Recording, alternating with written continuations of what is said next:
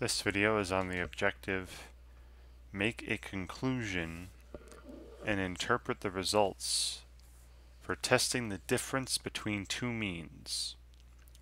Right, and this is with population standard deviations known. So that means you're going to be using a z-score, right? Talking about normal distributions and not the student's t.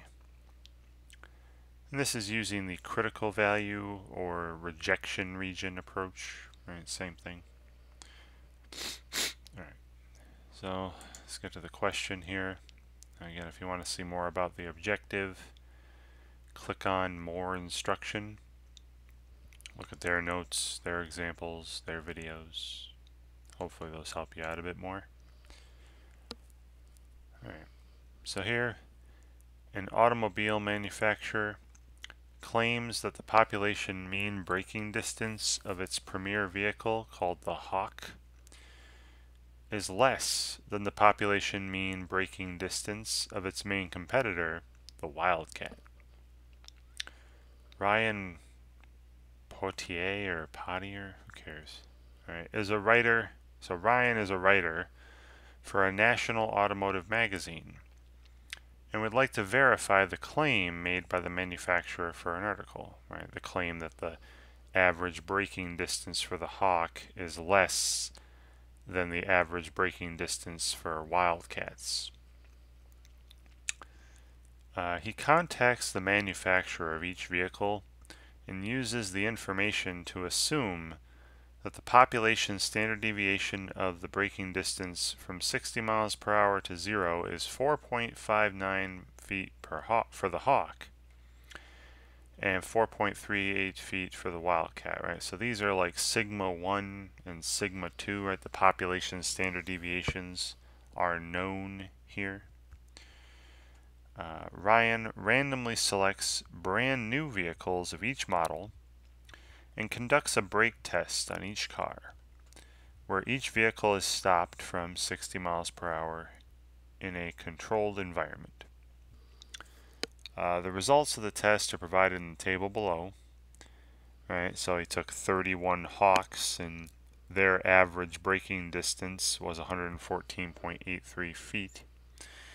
He took 32 Wildcats, randomly selected Wildcats, and their average braking distance was 117.36 feet.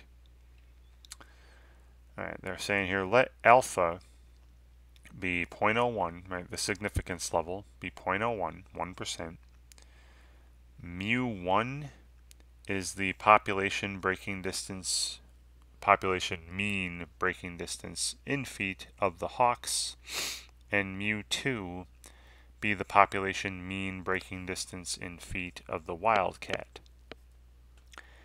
If the test statistic is, this z-score, z is about negative 2.24, and the rejection region is any value less than or equal, technically less than or equal to negative 2.326, what conclusion could be made about the population mean braking distance of the Hawk and the Wildcat?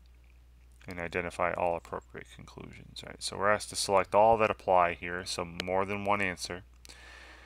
You're going to select one of these, right? You either reject the null hypothesis or fail to reject it, and then you have one of these for your conclusion. Alright, so I'm going to go to a piece of paper here and we'll set up those hypotheses first. Because I want to know what my null hypothesis is and what the claim is and all that before we write a conclusion. Right? So remember, every hypothesis test should start with some sort of claim or belief that is to be tested. Now, this automobile manufacturer claims in the very first sentence that the average braking distance for the Hawk is less than the average braking distance for the Wildcat. So remember, mu1, right, was the average braking distance for the Hawk, and they're claiming that that's less than the average braking distance for the Wildcat, which was represented by mu2. Now another way to say this, if we take a look at the difference in means, is that mu1 minus mu2 is less than 0, right? Just subtracting mu2. And then once a claim is established, we set up our hypotheses. All right, this does not involve equals, so this will be represented by the alternative hypothesis. And since that's the parameter is less than a value, this is going to be a left-tailed test, which you'll see when I draw a picture of the normal distribution later. Then the null hypothesis opposes this, right? We have mu1 minus mu2. The opposite of is less than is greater than or equal to 0. But usually they just write the equal part. What's being assumed? Right? You're going to assume that mu1 minus mu2 equals 0. Right? Let's assume that the average braking distance for both these models of car, the Hawk and the Wildcat, assume that they're equal. Assume that there is no difference. And then based on our test statistic and all that, do we reject this assumption or not? Okay, now they already told us, they took the samples, and we had a significance level of 1%, and then you take your samples, you calculate a test statistic. Now they already gave it to us, right? The test statistic for the difference in our sample means was approximately negative 2.24, and we're talking about a normal distribution here, right? Z-scores. And if I look at a little graph here, remember the Z distribution, the standard normal, the bell-shaped symmetrical curve. The Z-score underneath the peak was a Z-score of 0. And they gave us the critical value. Now again, this is a left-tailed test, so the rejection region is just going to be in the left tail. So I'm looking for, what's this score here that has an area of alpha, right? An area of 1% to the left. And that was the opposite of Z.01, which they gave us as negative 2.326. Right, that's a Z-score of negative 2.326 is the entrance to this rejection region in the left tail. Sorry about my sniffling. Now the question is, does our samples, does our sample test statistic fall in that rejection region or not? Well, negative 2.24 would be like here. That's not beyond negative 2.326. So our test statistic is not in the rejection region. So that means we don't reject, right? We would fail to reject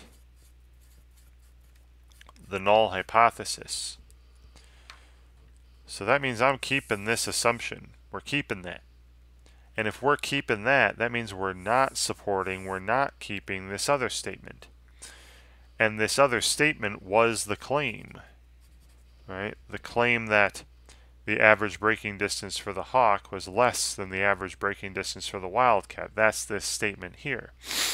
And we're saying, no, we're keeping this. We're going to keep the statement that they're equal. Not that one's less than the other. All right, so we're going to not reject the null hypothesis, and then the conclusion from this would be that there is not enough evidence to support the claim, right? We are not supporting the claim. So there is not evidence for the claim. I'll just say there's not evidence for the claim. Right? Or there's insufficient evidence to support the statement that the average braking distance for the Hawk is less than the average braking distance for the Wildcat. But that's what we're asked to do on the homework. I said we fail to reject the null, and then I was saying there's not enough evidence, right? So the fourth one here, there is insufficient evidence at this 1% significance level to conclude that the population mean breaking distance of the hawk is less than the population mean breaking distance of the wildcat. Right? There is not enough evidence to support that claim.